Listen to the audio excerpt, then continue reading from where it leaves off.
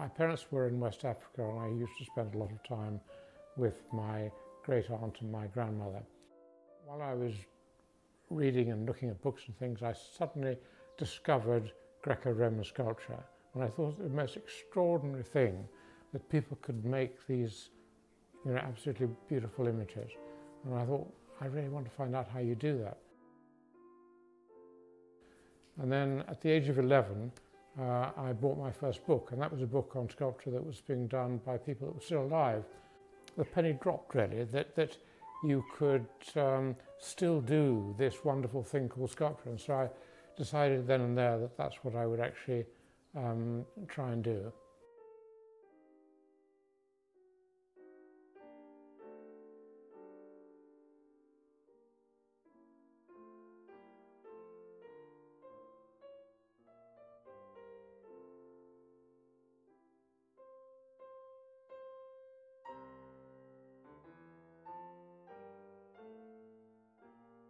The two types of work that I do, gallery sculpture and public sculpture, are quite different in that with public sculpture you've always got a client who actually has some notion of what he wants.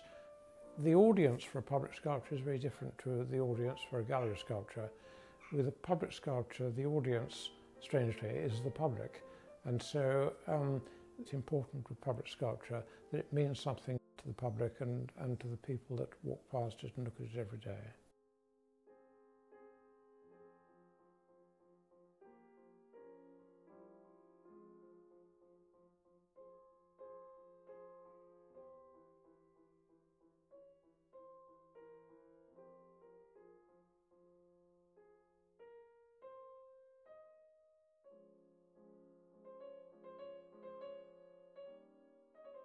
A lot of my sculpture is based on opera, music, the theatre, some great building that I've seen that I think, well, I'd quite like to do a piece of sculpture that would sort of harmonise with that building.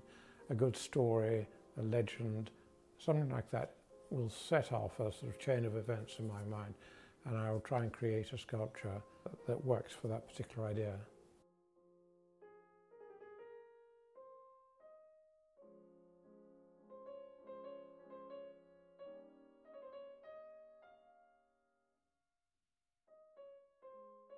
I was doing some sculpture for a ship that was being built in a place called Mestre. The ship was taken out of the dry dock and was floated across the Venice lagoon to the arsenal in Venice.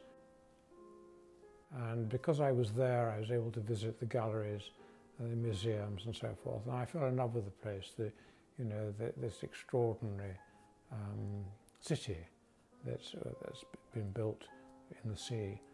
And one of the things that I was interested in was the paintings of people like Canaletto and Guardi and Longhi, who were all painting the scenes of the day in the sort of 17th and 18th century. And these figures were cloaked and masked and had big hats and things on. And it hid their identity completely. And I was intrigued by this. Why would people do this? And it came about really because Venice was the hedonistic capital of Europe, and people went there to have a good time. And of course the one thing that they couldn't do was offend against the social mores of the day, because people would know who they were and everything. But by wearing a sort of cloak and a mask, no one knew who they were. So, people could carry out vendettas without being seen. They could have affairs with their footmen or whatever it was and have a really good time. And that quite intrigued me. So when I got back from that particular trip, I started to do a series of sculptures where the figure was actually hidden and where you read the figure by body language. So the sort of gestures of the figures became very important. And I used this convention of the Venice cloak and hat and everything to produce sculptures which were really about body language. And that culminated in a series of sculptures that were known as the Mask series. And I was then offered an exhibition in Venice. It worked really well because Venice was a city that was full of people from all over the world. One of the pleasing things about it was that Not only did people that were staying in Venice buy sculptures, but also Venetians bought sculptures as well. And I remember at the end of the exhibition going down the Grand Canal delivering small sculptures to the palazzos as we went down. That was really extraordinary.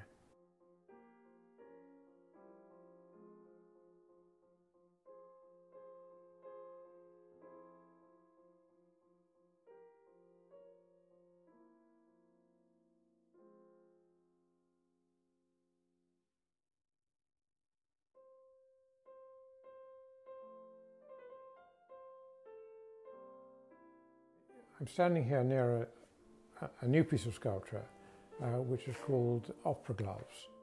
So with this I did a very rough shape in clay of what I wanted, then made a mould of that and then made a plaster casting which I then worked on.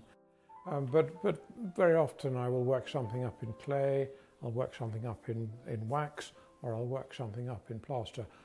And it very much depends on what the end product is going to be, what the end shape is going to be, and the sort of texture that I want to put on that particular piece, depending on how I think it's going to work and how I think the sort of viewing audience will respond to it.